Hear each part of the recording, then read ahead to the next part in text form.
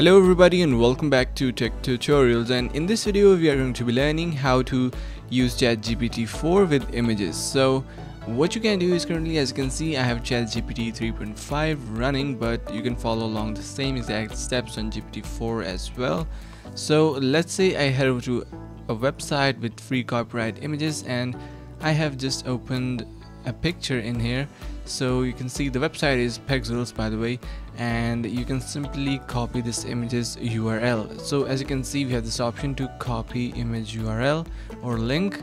Simply press on that and now head back to your ChatGPT, and now we are going to be entering a prompt which says explain this image, and after that we are going to be pasting that particular link that we copied, and now we are going to be just entering that, and now you can see ChatGPT will give an error that as an AI model I do not have capability to blah blah blah. So basically it does not have that capability to do so. So let's say we choose another image, and let's say something of these plants, and we copy the image link again and go back and type in here this time what is in this URL. So when you enter that, you'll be able to see that the same exact error pops up, and it is saying that currently ChatGPT does not have that capability. So you can see it is currently advancing and this feature is lacking, but in future there might be a progress and we might have this feature. So currently there is no support for this feature.